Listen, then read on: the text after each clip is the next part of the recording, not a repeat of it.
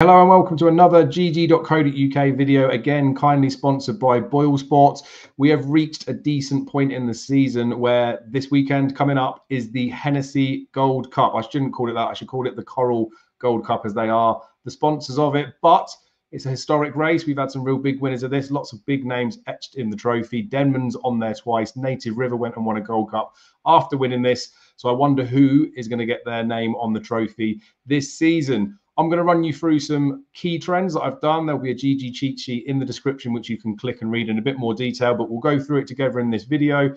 I've also done cheat sheets for the 3 grade 1s coming up at Fairyhouse this weekend. So we've got the Drimmore, the Royal Bond and the Hatton's Grace.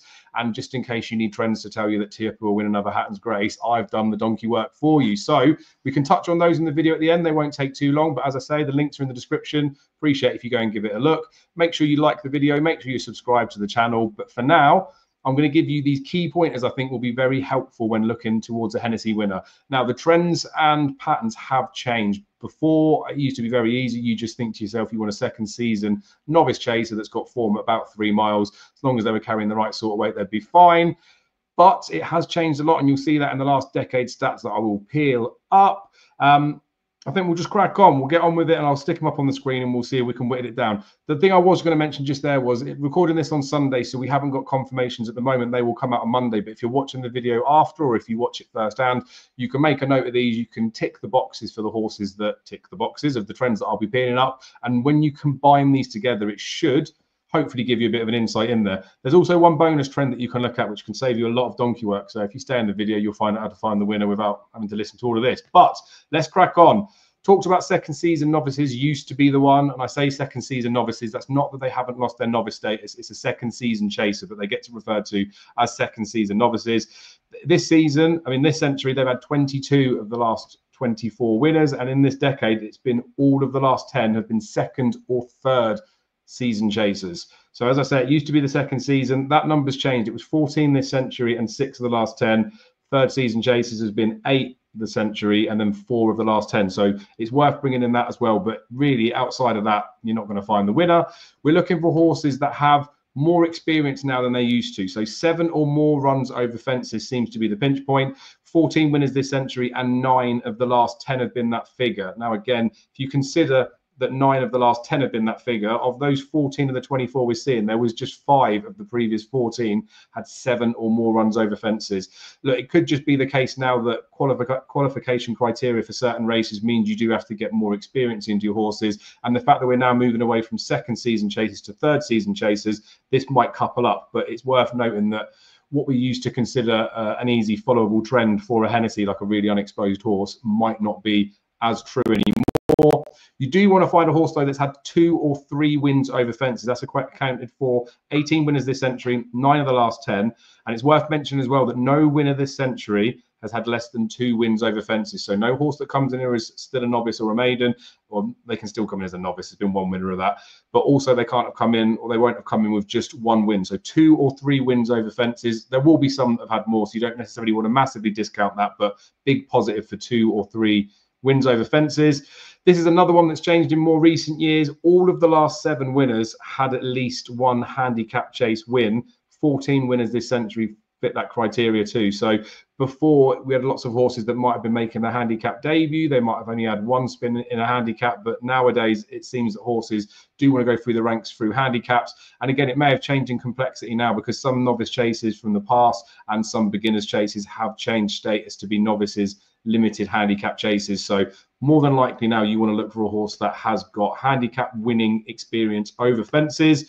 This is one that's always been there, has won at about 3 miles or further. I've changed the figures on this, so you can see it's 20 of 23 and 8 of 9 instead of being of 24 and of 10. That's because all horses apart from That's All Right Gino last year had run at the trip too. So it's important to have run at the distance, really. Can win without doing it, as we saw last year. But if you have run at the trip, really, you do want to have won 20 of the 23 this century, and 8 of the last 9 have done that. But I mean, it's not going to whittle too many out, I don't think, that one on its own. Has won at Newbury. Again, you'll see the end figures are a little bit different. 12 of the 15 horses that had run at Newbury this century had won.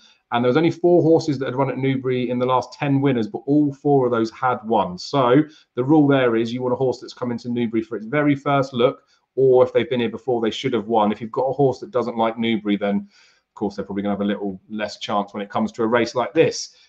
Next one we want to look at is running in a handicap last time out. So most horses would have run over fences last time out, but there is a horse that ran in the last decade that was in a handicap hurdle last time out. So running a handicap race of any nature, 13 of the 24 winners this century, 7 of the last 10, and all of the last 7 winners as well. So again, a big change from what it was before. 13 of those 24 this century, 7 of those have come in the last 7 years. So it would be a big different trend. It would have been 6 out of 17 beforehand. So you can see there's a shift.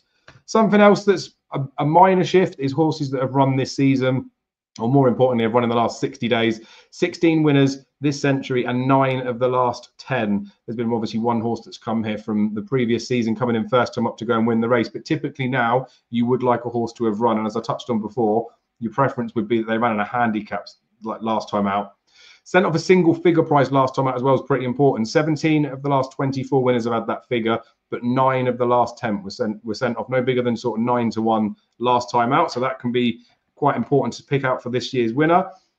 Age-wise as well, 6 to 8-year-olds have the best records, 22 winners this century and 9 of the last 10. The 2 others that come outside that criteria, one was a 9-year-old Denman. You're not going to get many Denmans, are you? And the other was a 10-year-old size in Tennessee. So I mean, while it is possible, 10 would be the absolute maximum. Really, you'd want to be saying that 9 would be probably the ceiling. But realistically, most winners are aged between 6 to 8. And with the way that horse racing goes these days, they're probably going to be more likely to be 7 and 8-year-olds, I'd have thought, because we don't have as many 6-year-old novices getting the experience that would tick the boxes from the rest of it. That moves us on to a bit with the official rating. So this band's quite big. It's 145 to 155 accounts for 2/3 of the winners this century, but 10 of the last 10 winners have been in that band. This has not been profitable to back blind in isolation, though. So obviously with these trends, I give you a number of them because you want to see who ticks the most boxes. If the horse just falls within this, then of course it's going to keep most of the field in. But when you couple that up with the number of runs they've had, the age, etc., it is worth using this band to whittle the field down. Weight-wise, carrying 11 stone, 6 pounds or less. So it's going to be quite a big number of horses that qualify in here. But again, coupled up with other trends will be important. 21 of the 24 winners this century carried that weight, so 11 stone 6 or less, and 10 of the last 10 as well. So it is possible to carry a big weight, but again, if your name's Denman. Favourites. This is the one that if you've waited this long, you could have just avoided all the other trends, because 7 of the last 24 winners or this century have been favourite, and 3 of the last 10 have been favourite. Both of these periods have been profitable just to back the favourite blind. So if you really can't be bothered to do your homework, then just back the favourite and you won't do your money. That covers the Hennessy stuff. As I say, recording this Sunday, Monday, you'll have the confirmations out, so you'll be able to whittle through the field a little bit. Then when you get to final decks, that will let you know the weight stuff, and that's probably the only one you really need in there. Market part might change a little bit by the time we get closer to the festival as well, or to the race itself. But in the cheat sheet below, there's a bit more detail in there as well. I've put some other bits in there in terms of price bands, not just favourites, top 5 in the betting, top 3 in the betting, top 7 in the betting. There's a few interesting points in there, so go have a look at that.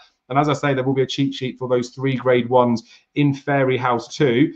I'm going to quickly just give you a rundown of those while you're watching, because again, if you stayed this long, you deserve to be rewarded. So Royal Bond trends, I've done these, I say a weird number, but I've gone for the last dozen winners of this race, a number I quite like doing because I feel like it gives quite a good pitch for it. But 11 of the last 12 winners for the Royal Bond won last time out. 11 of the 12 winners were priced 6 to 1 or shorter.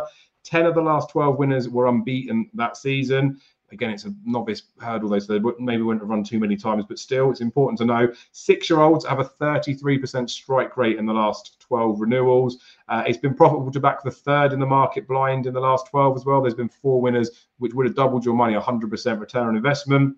9 of the last 12 winners ran between 21 and 30 days ago, and Gordon Elliott's trained 4 of the last 7 winners. So while it might be Willie Mullins' time of year to start throwing horses out, he's already touched on, and this has been recorded before the John Durham, he's already touched on his horses seem to be needing a run. So that is going to roll into Fairyhouse next week. Hatton's Grace, probably don't need to give you the trend of this because we've had, was it Apples J did it 3 times, Honeysuckle did it 3 times, and Tiapu's probably going to do it 3 times. But they were all priced, sorry, 11 of the 12 were priced 4 to 1 or short. It was only Tiapu at 20 to 1 that knocks that one out the park. 10 of the last 12 winners finished top 2 last time out, and 7 had won. 10 of the last 12 winners were in the top 2 in the betting, and 9 of the 12 winners were previous grade 1 winners. The other couple had, or the other few had won a grade 2 already. So I mean, we know Tiapu's going to win. You don't really need the figures for that. Drimore novices chase trends, slightly like less emphasis on some of the ones in here, because 10 out of 12 is the biggest number we can match. 10 of the last 12 winners ran at Down Royal or Punchestown last time out. 10 of the 12 winners ran in the last 45 days. 9 of the last 12 winners came from the top 2 in the market. 9 of the last 12 winners had run at Fairyhouse before, and 6 of those had won. Both 5-year-olds and 7-year-olds have been profitable to back blind in the last 12. There's been 7 winners of those 2 ages, and Gordon Elliott again has trained 4 of the last 7 winners. So it could be time just to keep following Gordo in. But Willie Mullins will turn at some point, right? And who's to say it's not going to be next weekend? Anyway, thank you guys for the support. Make sure you drop a like on the video. Make sure you subscribe to the channel. We will see you again on Thursday for the weekend watch. I'll be back again with another one of these videos next week.